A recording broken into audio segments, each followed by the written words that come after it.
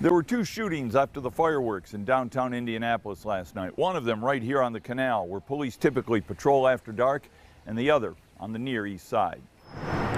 The fireworks debris in the 700 block of East Georgia Street shows what a good time was had last night, until a car pulled into the parking lot and a gunman emerged and opened fire. I heard a lot of commotion going on, a lot of female yelling and crying and stuff. And then I looked down and then I see somebody on the ground, and then I seen somebody pumping a guy's chest and stuff. Police say this was not a random shooting. You know, there was kids out there too with them too, you know, so that was kind of concerning.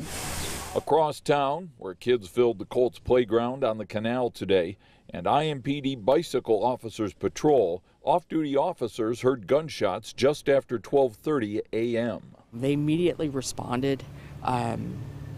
They identified two females, both adults, who had injuries consistent with gunshot wounds. One man who didn't want to be identified told me a bullet came through the window of his apartment, which overlooks the canal. It went through the window of the bedroom, and then there is two pieces of glasses for the window, and then they both got like a couple inch sized hole in them, and then there were glasses falling into the bedroom, and then we were just hearing a lot of noise. We were afraid of getting into the whole area during nighttime. Detectives detained several people after this shooting on the canal last night and arrested one man for an outstanding warrant.